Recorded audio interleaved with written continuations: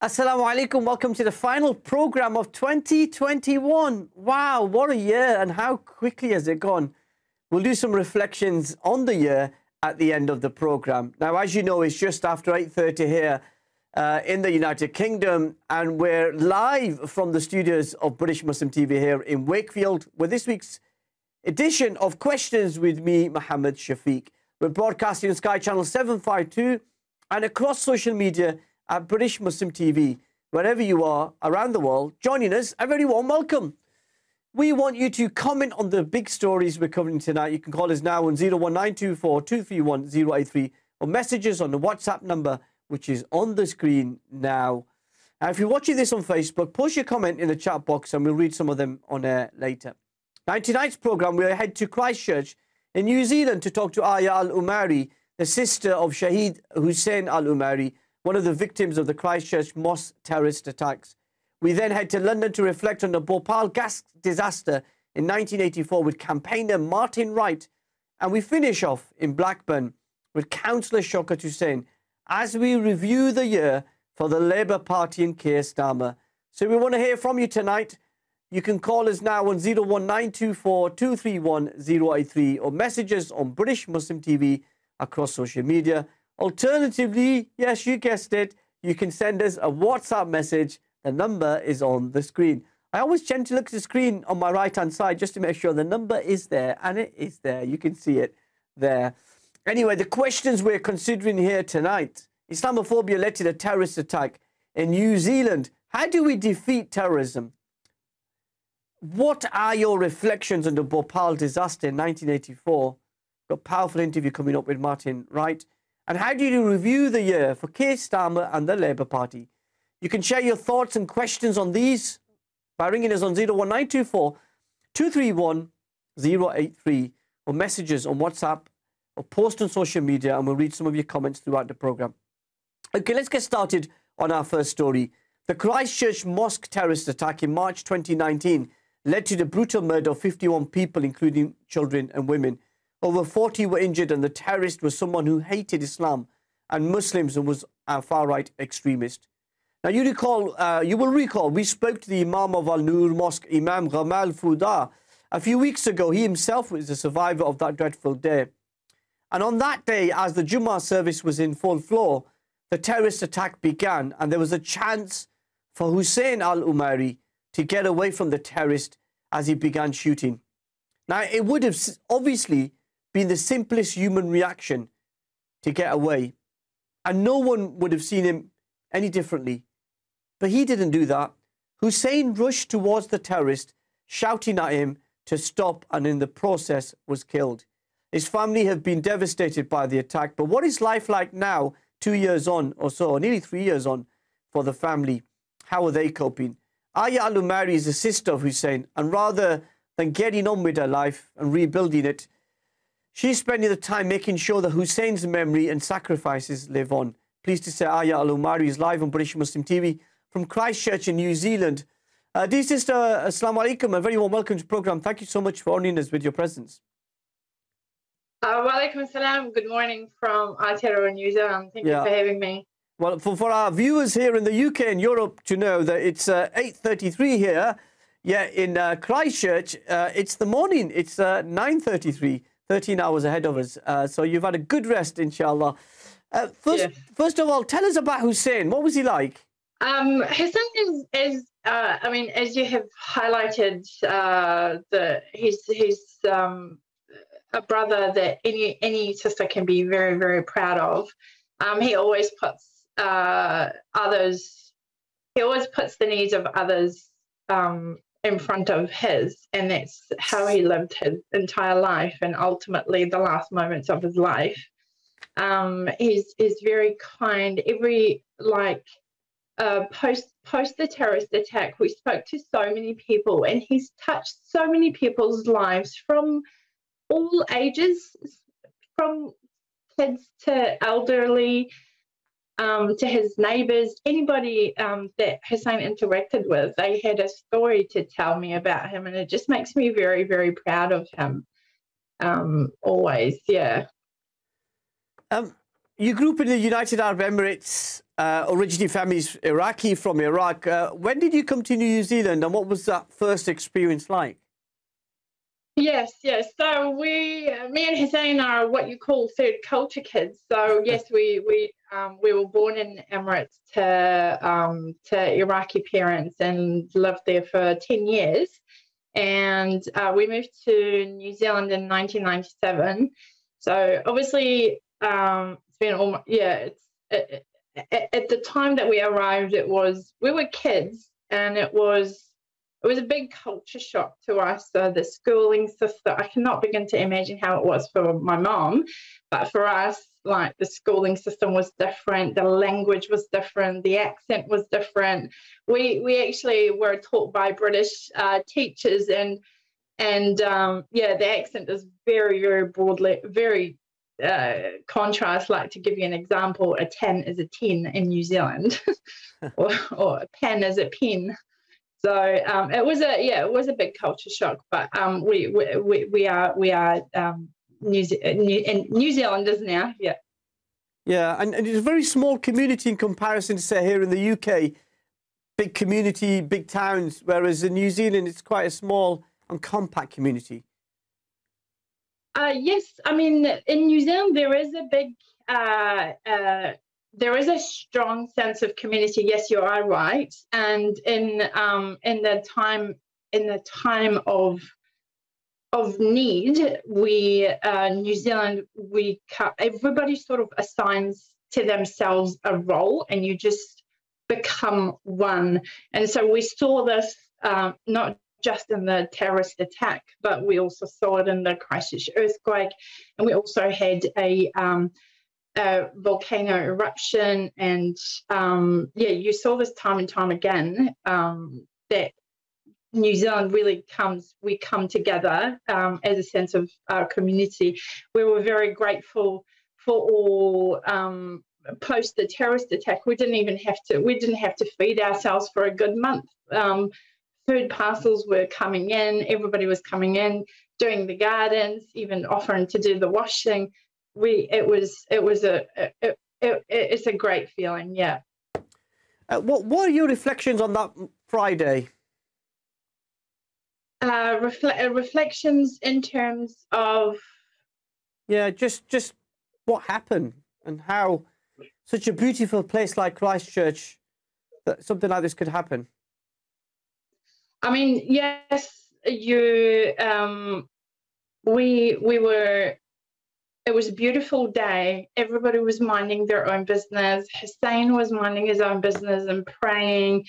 I was at work. It was the last thing that you expected. So even when I got a tap on the shoulder at work saying that there was a shooting in the mosque, I thought it was a joke. I thought it was a silly joke. And I didn't even believe it until my boss messaged me saying that there was a shooting in the mosque, and I said, okay. And that's when I checked the news and saw, okay, this is real. Hussain, unfortunately, he had suffered a lot of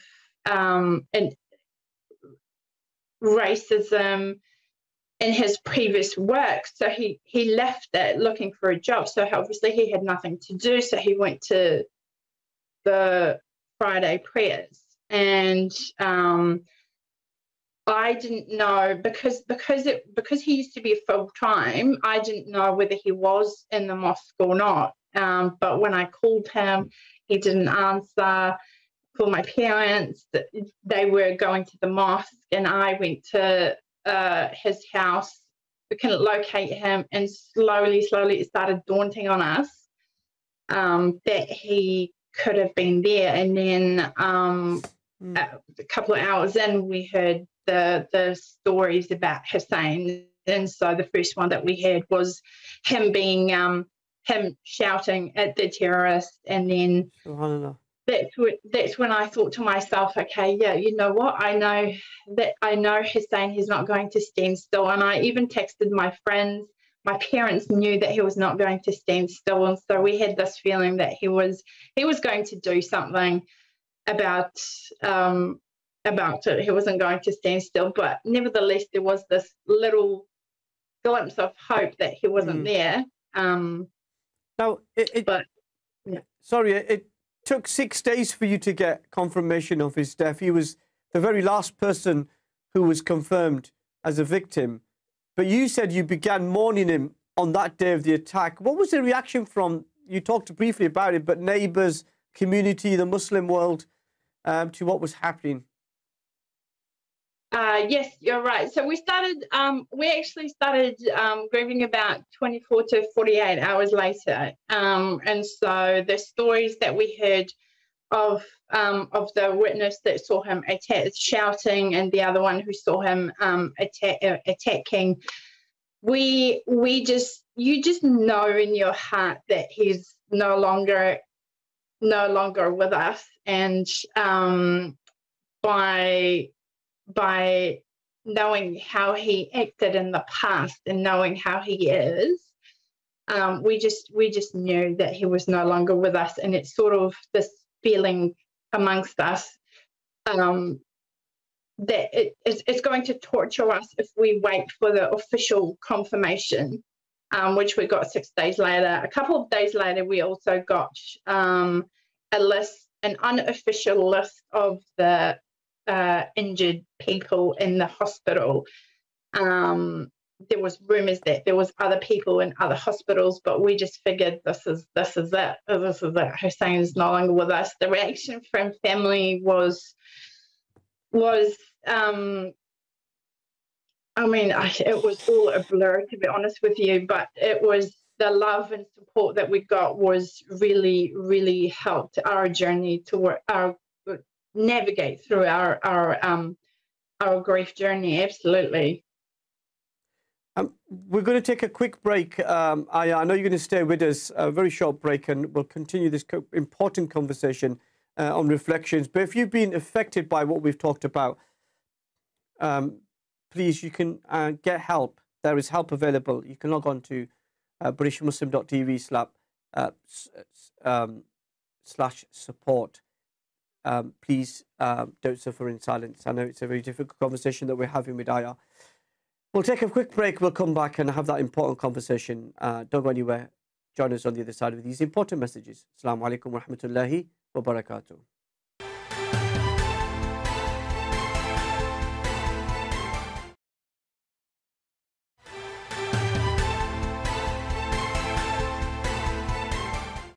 Welcome back to Questions with me, Mohammed Shafiq, exclusively here on British Muslim TV, live from our studios here in Wakefield. Now, we're taking your calls now on 01924231083. You can get in touch with us on social media at the handle British Muslim TV. Now, we've got an exclusive conversation with Aya Al Umari, who's my special guest, joining us live from Christchurch in New Zealand. Aya, before the break, you were telling me about the response to the attack from neighbours and community. Did your family... does your family take comfort the fact that he was killed in a mosque on the Jummah, which is a blessed day, and he was shaheed as well? He died in the way of Allah subhanahu wa ta'ala, and he's no doubt in heaven. Yes, absolutely. I mean, our faith really, really played a big part in our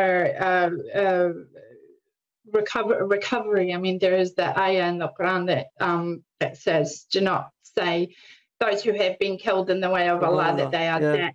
They are alive and they are rejoicing with their Lord." And so this, I got sent this ayah from one of my old friends in the UAE, and it really, really brought some peace in our hearts. That he is well looked after with Allah, and it honestly, if it wasn't for our faith, we would have probably lost. We would have probably been very, very lost, very angry, very.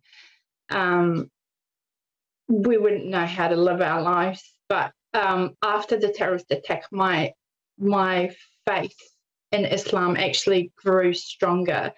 And that was actually one of the messages I said to the terrorist himself when I was delivering my victim impact statement. I said to him, "You were meant to divide us, but you failed. You made you intended to grow the hate about Islam, but you actually made people more aware about Islam, and you made my faith in Islam even stronger. Yeah, and a few months after this, like you went to Umrah and then you went back to UAE, sort of going through those memories that you had with Hussain, the places you went to, the home you lived in, you stood outside and looked at the door. How important was that for you in terms of recovery and a healing process? It was very important. I mean, I've been very, very blessed, alhamdulillah, to be given the opportunity to go to Hajj actually in Saudi Arabia, and so I did the Umrah for Hussain first, or for myself, and then Hussain, and then I did the Hajj. But yeah, for Hussain's Umrah, I took his picture around with me, and then sent on each landmark I sent photos back to my family to sort of make them a part of my journey, and it was very helpful, and it brought me close to God, close to Hussain, and when I went back to Abu Dhabi. I went back to Dubai, went back to Abu Dhabi. I was hosted by Emirates. I was very blessed again, and I took the journey to visit our old house, our old pool. It's sort of where it all started. I just wanted to see where the beginnings of my life, my childhood with Hussain was the most amazing childhood, and I just wanted to visit that. So it was very emotional, and but it was very helpful to go through that journey again in my adulthood, because it helps my sad self take comfort in the fact that we lived a good life with Hussain, and inshallah we meet him in the afterlife. Inshallah. And you refer to the ayah from the Quran, وَلَا تَكُولُوا لِمَنْ يُقْتَلُ فِي سَبِيلِ اللَّهِ أَمْوَاتٍ. Beautiful ayah in the people who die in the way of Allah subhanahu wa ta'ala. They're alive, really alive, and we can't really understand in what context they're alive. Only Allah subhanahu wa ta'ala knows that. Thank you for that. And you and your mother were recently subjected to a racist rant in a shopping mall after a stranger heard you talking amongst yourselves in Arabic. How does that make you feel? How did you deal with that?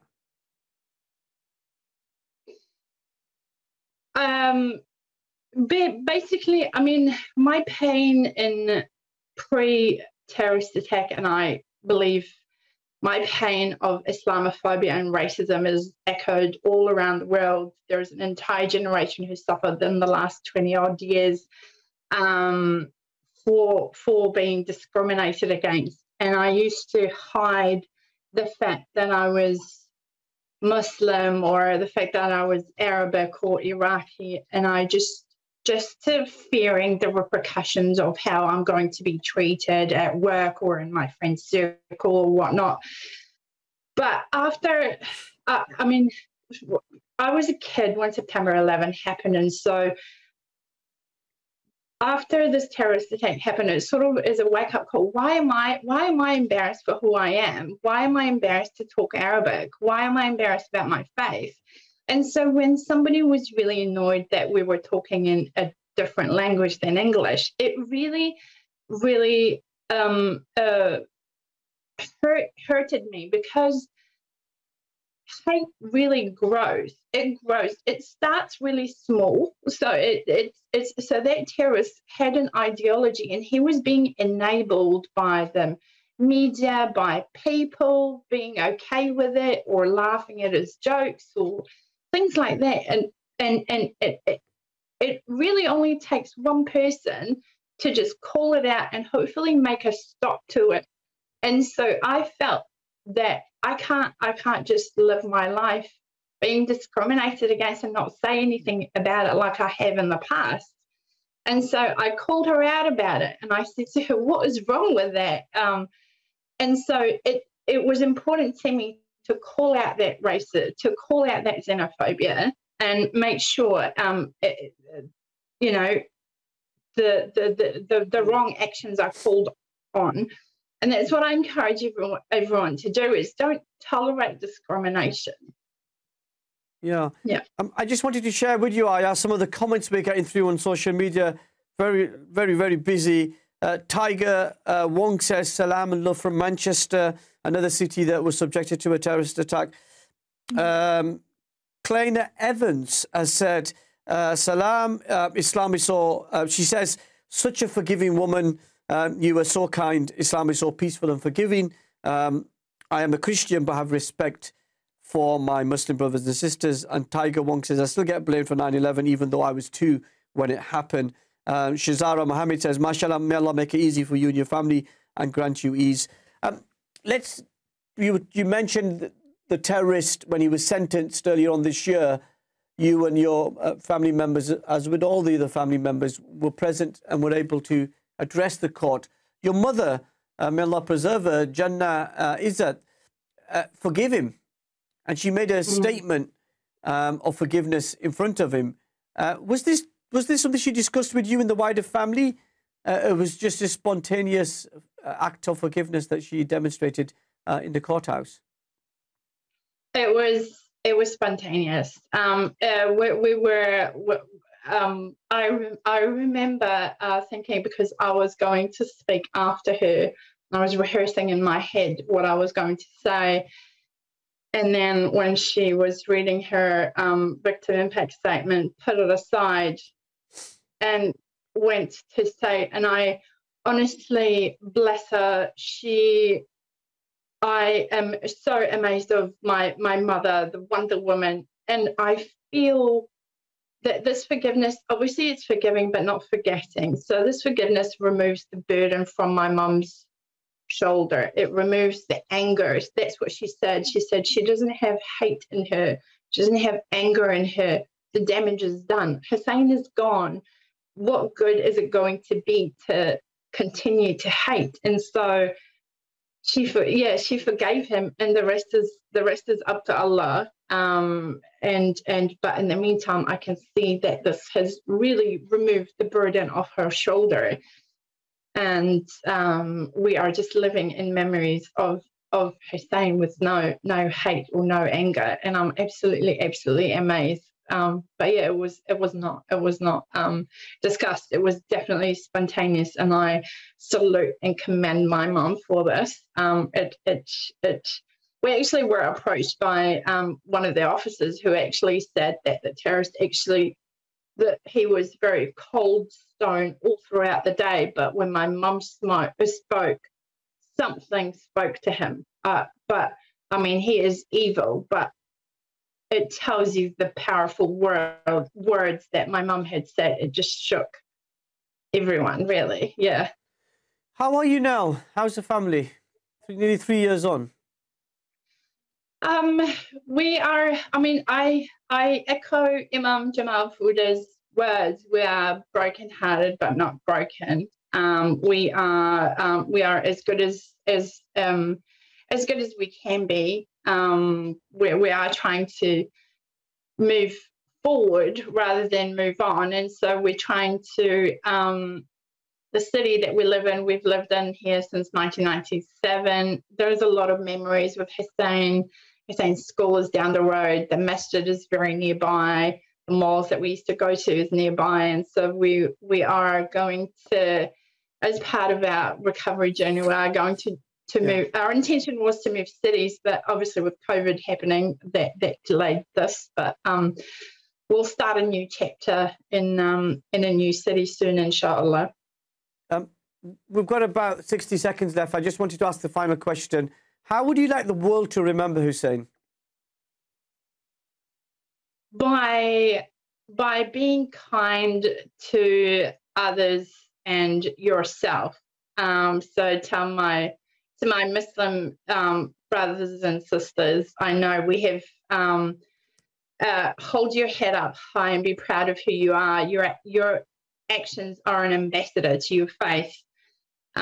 Be yourself, be kind to yourself, don't tolerate hate, call it out. And to the world, I say hate speech is real. If there was anything, you need to call it out and put yourself before others. No matter how busy you are during the day, put your family first. Take the time to tell your family you love them. And that's definitely what Hussain was like. He put others before himself, and he would always tell me that he loves me and gives me big hugs. And so I really want any brothers and sisters out there, please give each other some good hugs and good banter. Well, thank you so much, Aya. Really powerful discussion there. You have my love, and I always pray for you and the family. My love, much love to your family. Thank you so much. That was Aya Al Umari, the sister of Hussain Al Umari, the hero who confronted the terrorist in Christchurch Mosque. We'll take a very quick break and then we'll continue the programme. Join us on the other side of this.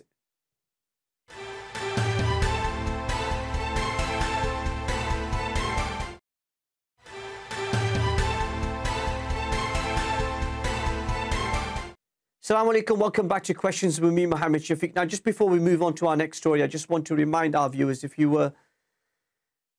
It was a very traumatic conversation having to hear from Aya and the impact the murder and the terrorist attack had on her and her family. But if you do need some support, you can log on to the britishmuslim.tv/support for further advice. But yeah, thank you so much to Aya there for joining us.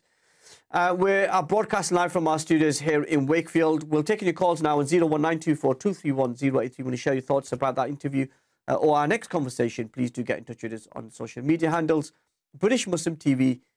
Let's move on to our next story. Now, on the night of the 2nd of December 1984, the Union Carbide India Limited pesticide plant in Bhopal in Madhya Pradesh in India, there was a gas leak.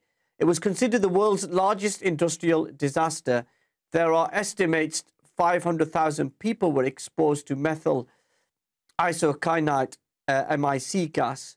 Now, there are various estimates on the death toll. The official immediate death toll was placed at 2,259, but the government of Madhya Pradesh, the provincial government, paid compensation to the family members of 3,787 victims who were killed in the gas release, and to 574,366 people who were injured.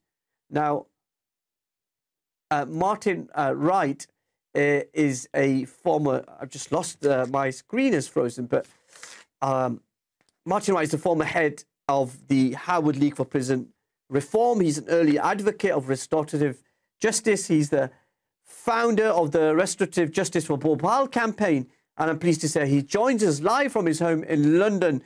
Martin, a very warm welcome to the programme. Thank you so much for joining us this evening. Thank you very much for asking me. Tell us, what was the Bhopal disaster and what happened? You've just given a very good summary of it. It was in 1984, the Union Carbide Corporation of America had been setting up a pesticide plant, and it wasn't doing very well. And so they cut back on various safety measures, and the inevitable happened. And there was this disastrous leak of very poisonous gas called methyl isocyanate, and it immediately killed, within the next few days, something like 8,000 people, and the total death toll was something like 20,000. So, as you rightly say, it's probably the worst industrial accident there's ever been. And the big scandal is that it hasn't been cleared up, that the people who live nearby are still suffering the after effects, both those who are directly affected at the time and also those who live nearby, because the company that was responsible left the site, they abandoned it, covered with poisonous chemicals, which have been leaking into the water supply. And this is continuing to make people ill. And perhaps the worst thing of all is that the number of babies who are being born with birth defects is about 7 times the normal rate. And that is a complete denial of their human rights, if ever there was one. Yeah, I was just going to say that there is some confusion. I mean, when I was doing the research for the programme, we talked about the 3,000 or so people who were compensated, but there are also the numbers you talked up to 11,000. Why is there such a discrepancy between the official figure and the figure that you're talking about? We would very much like to know, but it does seem that there's some problem of defining who is eligible, and the official figures. The officials do seem to have slanted the figures in favor of the corporation to make them as low as possible, and therefore people who've been permanently injured are classed as temporarily injured, and therefore they got less compensation. So there's a lot of things of that kind have been going on. But the most important thing, two things. One is to clear up the site so that it doesn't go on poisoning people, and the other is to look again at the compensation. Yeah, because there's lots of people would think it was a long time ago, 1984, but people are still suffering the after effects 27 years later. That's right. That is the great scandal. And the company responsible was the Union Carbide Corporation. They were taken over in 2001 by the Dow Chemical Company, and they have denied liability as well. They say we weren't running the plant when the accident happened. But the fact remains that they took over the company which was responsible. They knew that it was responsible, and they've found various legal reasons for saying that it wasn't their liability. Martin, I mean, obviously you're a former head of the Howard League for Prison Reform. You're an activist of a distinguished record, if I may put it like that. Where did your interest come in championing this campaign? It was really from an advertisement by the Bhopal Medical Appeal, because 10 years after the disaster in 1994, an appeal was set up to set up a clinic to treat the people who are suffering in many ways, but different organs of their bodies. Some of them were blinded, some of them had liver damage, lung damage, and so on, and they needed urgent medical attention. And so a clinic was set up, and the appeal tried to raise funds for it. And they put out a full-page advertisement in the Guardian newspaper, and that got a good response and enabled them to set up the clinic.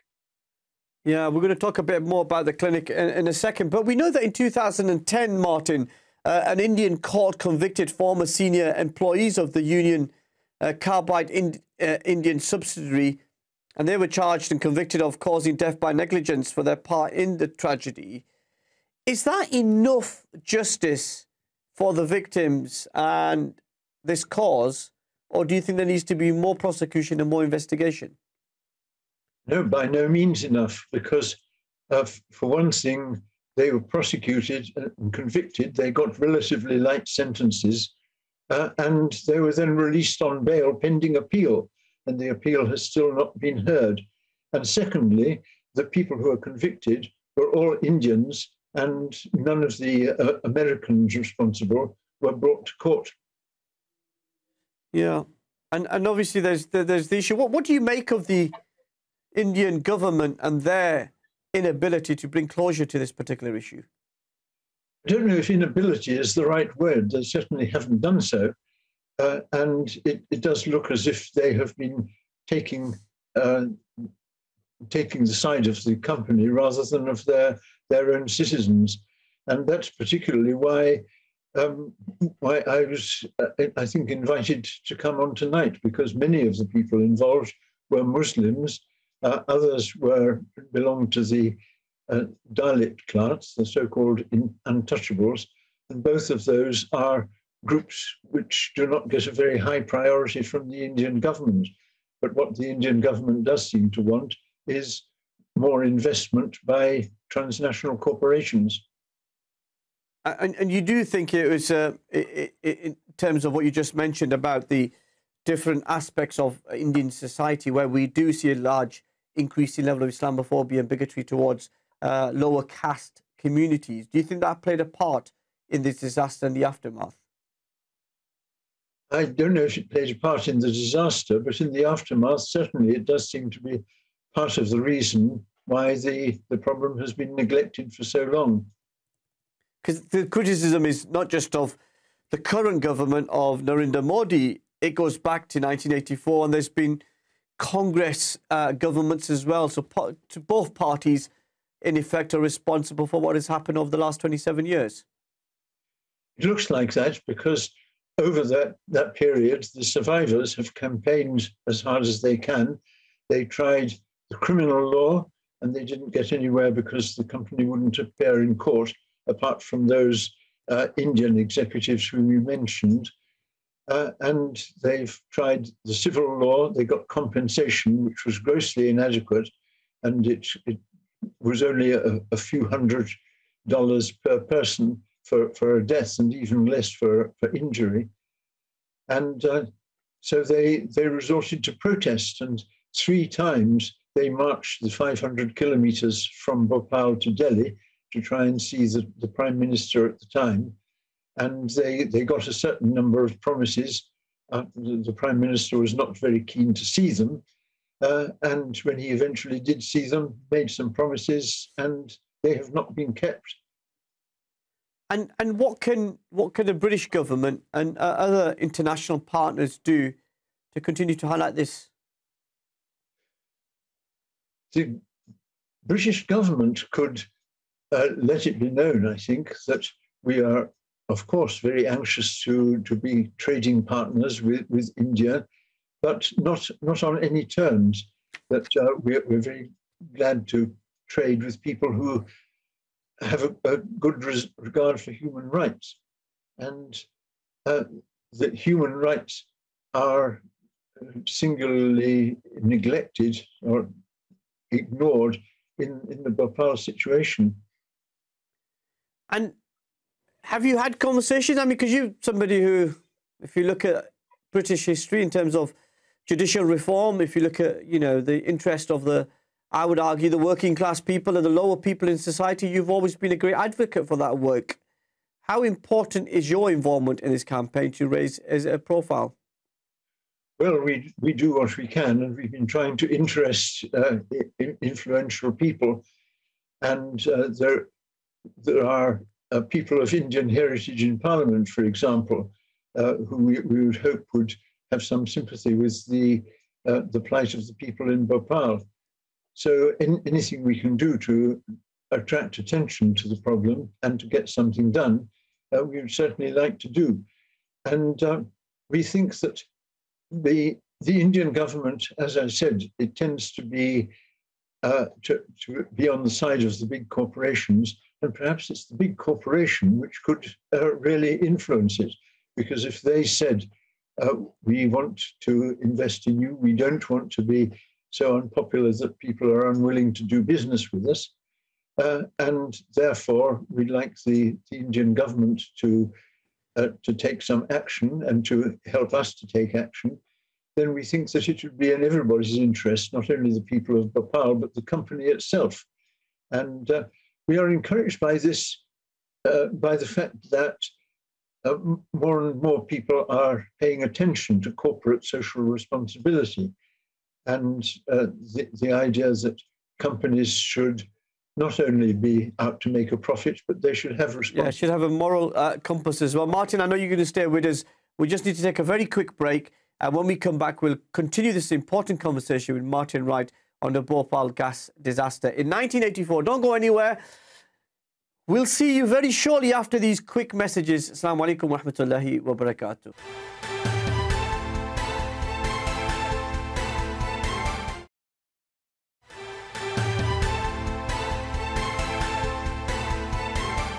Welcome back to Questions with me, Mohammed Shafiq, exclusively here on British Muslim TV, live from our studios here in Wakefield. Now, we're taking your calls on 01924 231 083. We've got lots of messages about the Aya Al Umari interview, but also about the Bhopal gas disaster. We'll get through some of them very shortly. But I mean, meanwhile, if you want to share your thoughts as well, and if you're on social media, just post your comments on that Facebook Live post, and we'll get through some of them shortly. Martin Wright is still my special guest, joining us live from London. Now, Martin, you're nearly 92. Most people at your age would be relaxing, retired.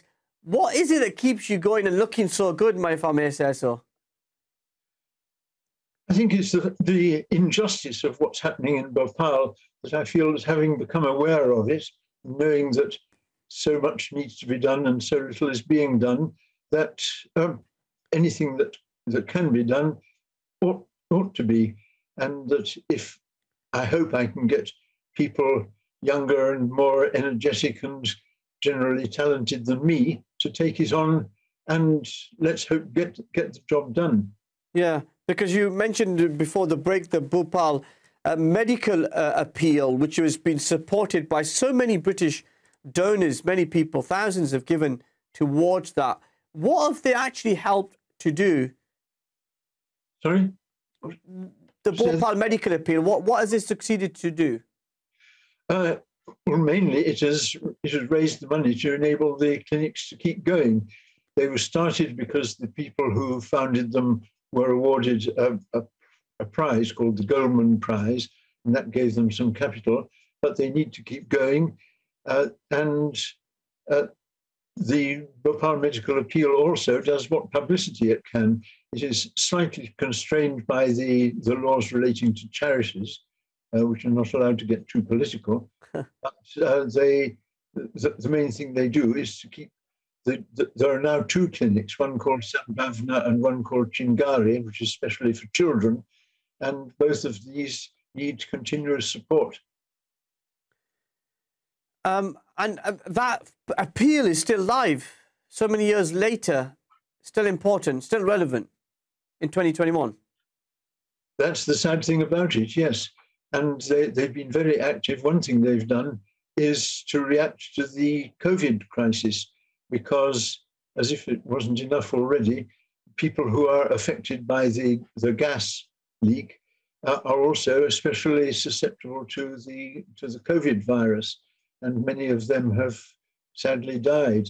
And so all the skill that they've built up over the years is being applied in the local community to try and help people to minimize the effects of COVID. And what do you make of, we talked earlier on about the government response, the Indian government response, but what steps does Narendra Modi and his government need to take to kind of bring closure to this particular issue? One would hope that they would want to, because the trouble is that we think that for various historical reasons, the Indian government doesn't always welcome intervention from this country, but we do hope that they will listen to people of goodwill wherever they come from, so that they will realize that it's in the interests of the Indian reputation, the company's reputation as well, to, as you say, to put closure on the whole event and to let people get on with living the rest of their lives. Now, in 1994, the International Medical Commission of Bhopal held a conference in Bhopal, and their work contributed to long-term health effects being officially recognized. How important was that intervention? I think it helped, but it doesn't seem to have made it, to have emphasized enough the prevention aspect of it, that certainly the people who are suffering, who have symptoms, need medical help.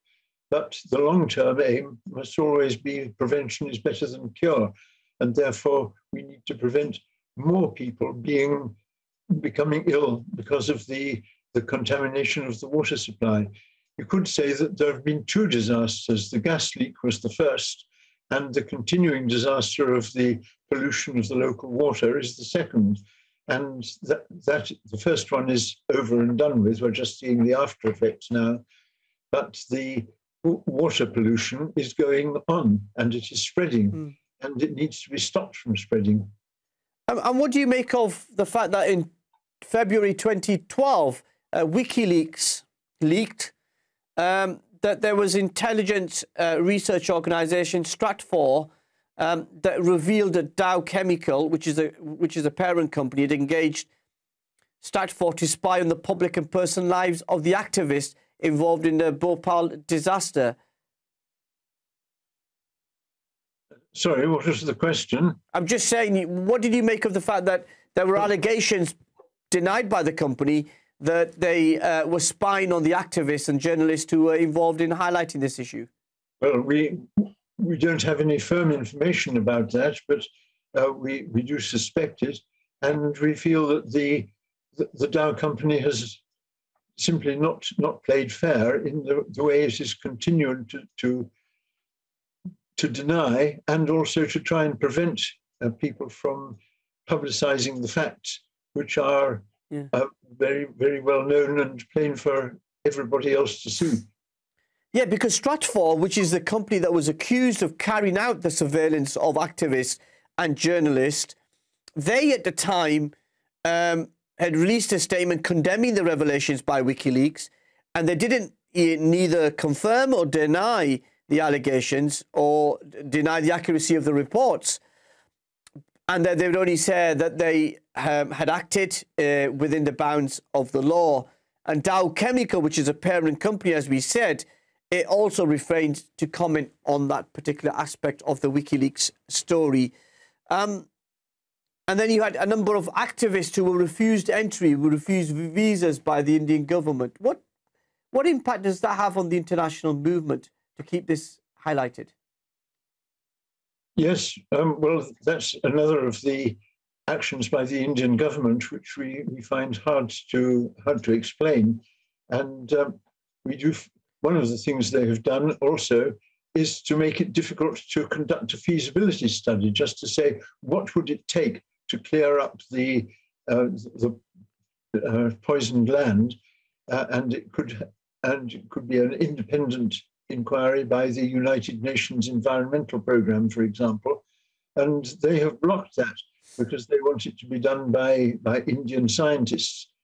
And we cast no aspersions on the competence of Indian scientists, but in a thing like this, it's important for it to be seen to be independent, and therefore it should not be prevented by the Indian government.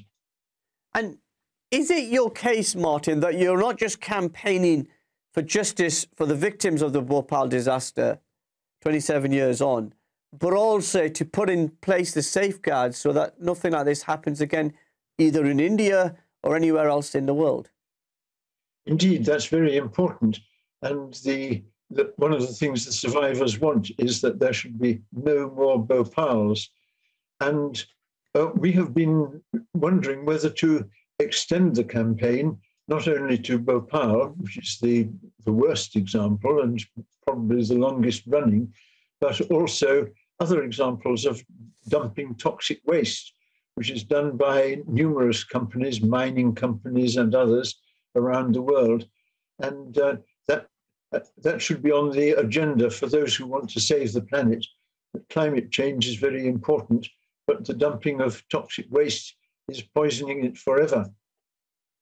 Yeah, it's what is really fascinating about this, researching for our time together, and realised that even now it's still going on, that campaign. There's a big campaign, a 37-day campaign by the survivors of the disaster in India, asking why the CBI, which is the prosecutor, Central Bureau of Investigation in terms of India, are not looking at the criminal part of the case, but also looking at that corporate irresponsibility.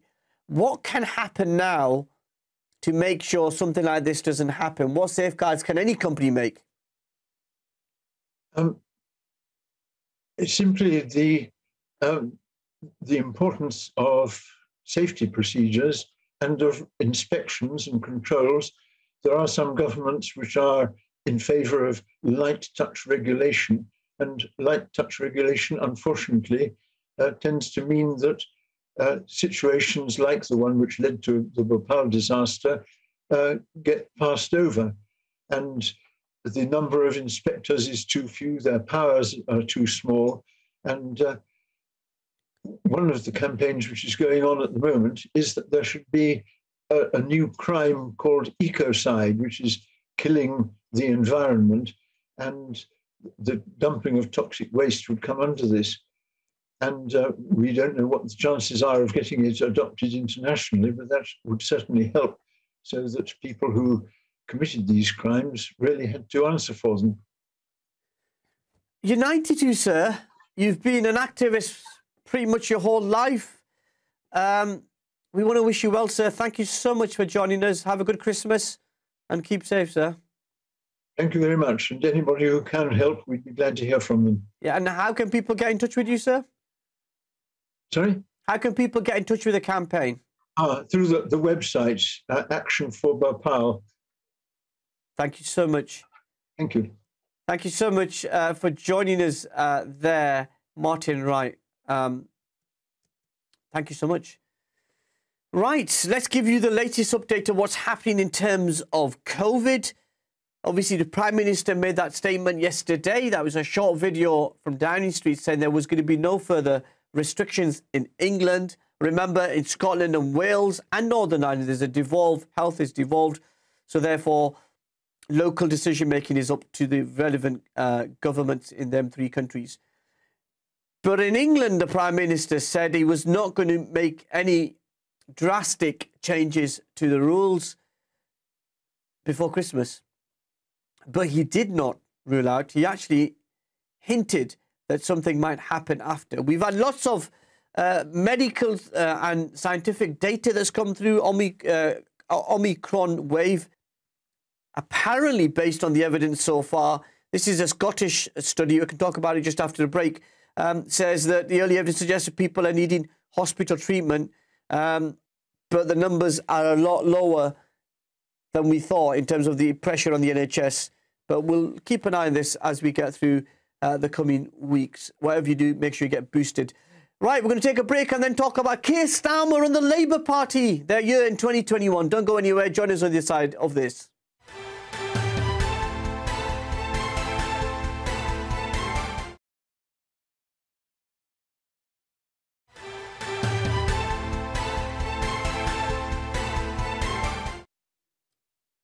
Assalamu alaikum, welcome back to Questions with me, Mohammed Shafiq. Now, just before the break, we were talking about the NHS, Omicron, and the impact that it's having. Obviously, the latest data is from University of Strathclyde, but they're still looking into the data. It's too early to say. So, in essence, whatever the government decides, we, you and me and everybody else has to be played careful. So, wear your mask where you have to. Protect yourself and your families, and when you get a chance, please get your booster. And if you haven't had a first or second jab, where have you been? Make sure you get yourself protected. Anyway, let's move on to our final story tonight. Keir Starmer became leader in the midst of the pandemic. While initial polls were promising and kind to him because he brought a different type of politics, they reverted to the normal practice, which is trailing the Conservatives. There was a vaccine bounce for Boris Johnson throughout 2021, and a few weeks ago we reflected on the Conservative and the Boris Johnson.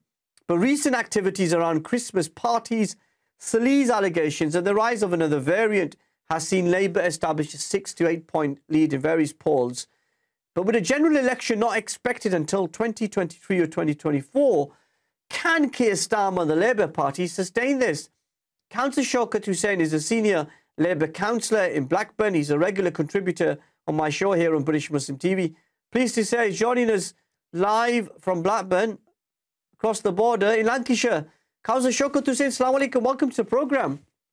Alaikum salam, and good evening to all your viewers. Thank you for having me on. I was just reflecting during the break. You're looking very good, mashallah. Thank you. Yeah, I do genuinely mean that, sir. Oh, thank you very much. Yeah. You might be a bit hesitant to take compliments. No, normally politicians don't get compliments, do they? They get a host of excuses and they get a host of insults and why have you done this and why have you done that? So I'm going to be kind to you tonight because it's the last program of the year. Okay, thank you very much for that. But I think that's part and parcel of politics. It is indeed. Right, tell us, how do you assess 2021 for Keir Starmer and the Labour Party? Well, if I'm going to be honest, it's been a very difficult year. It's been very challenging. And when Keir Starmer became leader, if you remember, it was in the middle of the pandemic and we had lockdown restrictions. So you couldn't have the normal first speech in front of the members or the public, and it had to be a recorded, televised thing that was shared between the membership. So he didn't have that hoo-ha opening speech that I think he would have loved. He couldn't have that interaction with people. So it was difficult. And on top of that, I don't know if people remember, it was the day Boris Johnson got admitted to hospital with coronavirus. So it took his thunder away, really. And it was very difficult. And to some extent, the pandemic effectively shut down politics as we know it. So we couldn't even have the normal debates we have in Parliament, asking questions. A lot of that was on the internet, live chats and through Zoom and Teams. So he hasn't had it easy. It's been very difficult to engage firsthand. But on the bright side, we were 20 points behind when he took over. We're now 6 to 8 points ahead at this moment instead. Yeah. 2 years to an election. Do you think he can sustain that? I hope so. I think so. I think we're on the up. The Tories, I can't see it lasting till 2024. I don't think Johnson is going to survive next year. I think. But he has got an 80-seat majority. He has. So he's got a mandate from the British people for the rest of the Parliament. He has, but I think the Christmas parties, if you remember this time last year, Shafiq, a lot of people were going and suffering. A lot of people died. A lot of people were ill. A lot of people couldn't celebrate. They couldn't meet people. I can give my personal example. I had 5 or 6 people die in my extended family. And we couldn't go to the funerals, and their loved ones couldn't be with them last night. Their loved ones in the final moments. Absolutely, and when you look back, and now you find out, in actual fact, that they were actually having parties in Downing Street, in Prime Minister's, Downing Street, and he was part of that. It's absolutely makes a mockery of everything. Yeah. And it just, to be fair to the Prime Minister, he's obviously ordered an investigation. Cllr investigation is ongoing.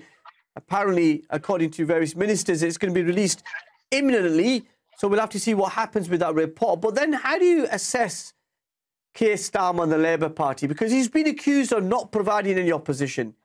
He argues that it's his patriotic duty to support these new restrictions, and he's done that for the whole year. Do you think he's got a balance right with being opposition just for opposition's sake and just supporting these restrictions, recent restrictions? It's been very difficult.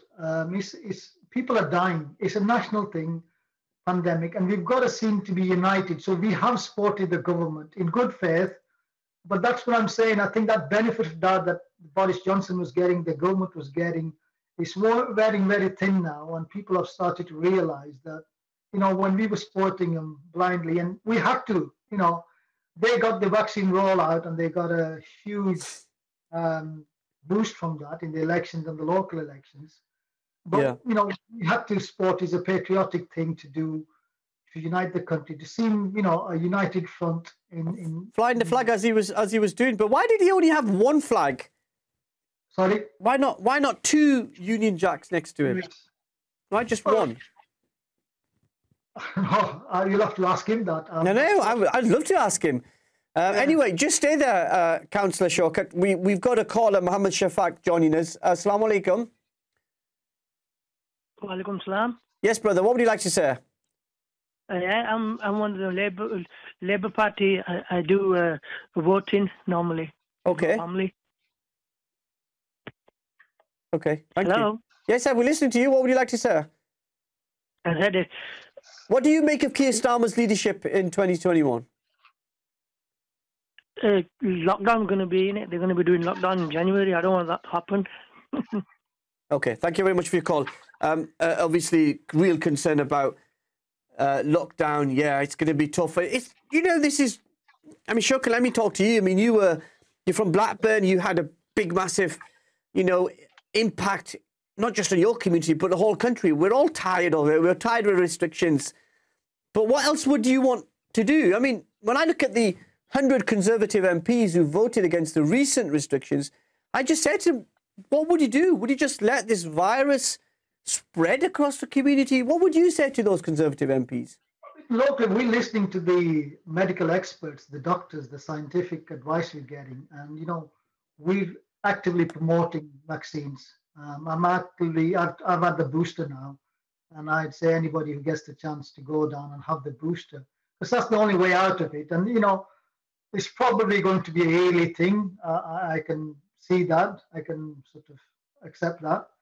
But it's funny because I was having this conversation not so long ago, and the way people see it is the ones who haven't had vaccine are waiting for people who had the vaccine to die, and the ones who had the vaccine are waiting for people who haven't had the vaccine to die. And it's a sad state of affairs, but it is, isn't it? It sort of seems to be, but you've got to go with the scientific advice.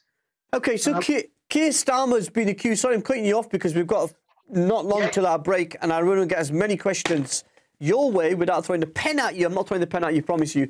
Keir Starmer's been accused of being posh and out of touch with working class people.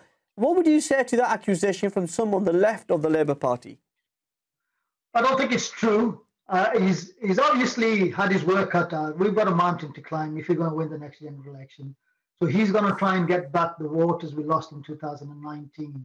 Some through Brexit and some, he's going to make hard choices. But this pandemic has made it that much more difficult because he can't engage. He can't go out there, or as much as he wanted to go out there and meet people face to face. And that's sort of been a barrier. And I think that's where the challenges are. And hopefully, in a few months' time, we might turn the corner and we might get out there more and get to see people firsthand, get the points over. Yeah, and the opposition parties, after what happened in North Shropshire last week, where the Liberal Democrats took that seat of Owen Paterson and the sleaze allegations and the parties which you referred to earlier on, opposition parties are now claiming that these are the dying days of the Boris Johnson government. What would you say? Well, I said that earlier. I can't see Boris lasting that long, to be honest. And I can see a challenge in the very near future. I think a few people are waiting for possibly this virus to die down a bit. And then I think there's going to be some questions asked. And after that, I can't see him waiting till 2024. I just can't see that happening. Now, a few weeks ago, we had Iftikhar Ahmed looking at and reflecting on the Conservatives and Prime Minister Boris Johnson's time in office. And I asked him a question about Labour and the leader of the opposition. So I'm going to return the favour to you as well. How do you assess the Prime Minister Boris Johnson year in office? I think, in all honesty, like I said, mostly we've given the benefit of doubt because of the pandemic. But in reality, I think he's been a shambles. He's missed so many Cobra meetings. He's not missed his cheese and wine meetings, but he's missed Cobra meetings, which, as the Prime Minister, you've got to be at the forefront. You've got to be there. And some of the allegations that are coming through from Cummings and associates, it's just, I can't see him lasting, to be honest. That newish, when you come over, Jack the Lad sort of thing, he's wearing thing now. People are just seeing... Do you think the shine's wearing off? Because for many Conservative MPs who I talked to, the fact that he was a vote winner, he won twice in London, which is generally seen as a Labour city, and then in the general election, he connected with people. Whatever his shortcomings, people sensed they wanted him. And that we talked about this during the general election campaign, didn't we? Yes. We did. And that slogan, "Get Brexit Done," resonated with many constituencies. But you think that's now wearing thin? It is. I think, there's a mixture. A lot of stuff that's coming through Brexit is being palmed off as COVID or the pandemic. I think sooner or later people realise that actually Brexit has took its toll. Where I work, we struggle with deliveries now. We haven't got the wagon drivers. You can't get the deliveries out. You can't get the deliveries in. I'm sure if we're struggling, there'll be many other companies. And this is down to not having enough wagon drivers. So all these will impact, and at some stage, they'll come together. You can see inflation rising as it is. Yeah, but we'll be reflecting on what's going to happen. I know you're going to stay with us, Shaukat, as we reflect on the coming year as well, 2022, as the Labour Party tries to cement those poll leads. So we'll have those quick, we'll have those quick, important messages.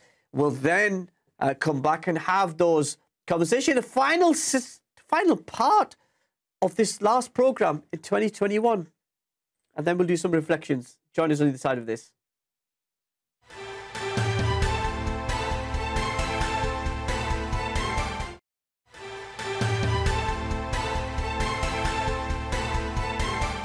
Welcome back to Questions with me, Mohammed Shafiq. My special guest is Councillor Shaukat Hussain, the Labour Party. And now in my script it says the Labour Party leader is clearly not the Labour Party leader, but is a supporter of the Labour Party leader. I hope. Are you still a supporter of Keir Starmer? Yeah, he's the leader now. I'm just pulling your leg, sir. Right. Let's open the lines as well. Let's take some of your calls, 01924231083. Now, one of the biggest things that opposition MPs are talking about is the border and immigration bill. We saw Imran Hussain, the MP for Bradford East, direct that question to Prime Minister in PMQs. What's your thinking around that particular bill and how the opposition is handling opposition? Well, actually, I saw that speech by Imran Hussain, and I think it was a very powerful speech. And I think it was very accurate, to be honest. That's how a lot of people feel now, second-class citizens. Basically, that's what they've done. So particularly if you happen to be a person of colour, you no longer enjoy being the British citizen. Do you know, honestly, just a genuine question, do you know who actually brought in the first rules to take away people's citizenship? Go on. No, I don't. It was the Labour Party. Yeah, but then you must have had a right to appeal. I can understand people... But they still, according to the Home Office, they've still got right of appeal. What the concern is that they won't be given pre-notice. They wouldn't be given notice in advance so that they could then start a campaign for justice as such. But the fact that the Labour Party now complaining about this, it was the Labour Party that started this slippery slope. Well, I haven't read that, but I'll say this much, that if it was the Labour Party, you would have a right to appeal and you'd have the right to be assessed in a court in England or UK. I don't think what they did with Shamima Begum, was it? Whatever she did, and I don't condone it or anything, I think she should have been tried in this country. And just not letting her back in is something like, I don't know, you, Mohammed, might go to Pakistan, for example. Somebody might report you going to some sort of a mosque or a heritage center or something or other, and an allegation, and your citizenship could be stripped before you know it. Because the Runnymede Trust has described this as creating a two-tier citizenship. Does that concern you? Absolutely. That's what I said in my opening statement, that it's a second-class citizenship, really. And somebody who... There's a lot of people who think just because they're born here it doesn't affect them. Actually, it does, because they will obviously find a link, whether it's through your parents or grandparents, and stress that they can send you back somewhere. I just feel I just don't feel comfortable with it. I've lived here, abided by the rules, worked most of my life, educated here, and all of a sudden you don't feel part of Britishness, and that can't be right. Yeah, and we know that the bill is now in the House of Lords, and we'll see the process of that. As I said, the lines are open now, 01924231083. Now, in the midterm of this Parliament, which we're at, you would think, 2 years in, you would think the opposition party would be taking seats in by-elections. But it's the Liberal Democrats that are doing that, not the Labour Party. Is that an indication of what is going to come in the next general election? I think voters are getting a lot wiser now. They want the Tories out. So a lot of tactical voting was gone in North Shropshire. That's just a given. I think a lot of Labour supporters went and supported. If you think that Tory seat, the Tories held that for over 200 years. And the only way they were going to get shut of them was by tactical voting. And I can honestly see a lot of that happening in the future. So I won't say necessarily it's a bad thing. I think it just makes people more, MPs more active. They're going to have to do a lot more and engage. And they can't, these seats of whichever party. Because you lost Hartlepool. Yeah, you just about won Batley and Spen. You didn't win Old Bexley and Sidcup. You didn't win Chesham and Amersham, which the Liberal Democrats took. and you didn't win North Shropshire. It's not a pretty good record, is it, under Keir Starmer's leadership? Well, I think battling Spen was a turning point for us. What, you then went on and lost another 3 elections?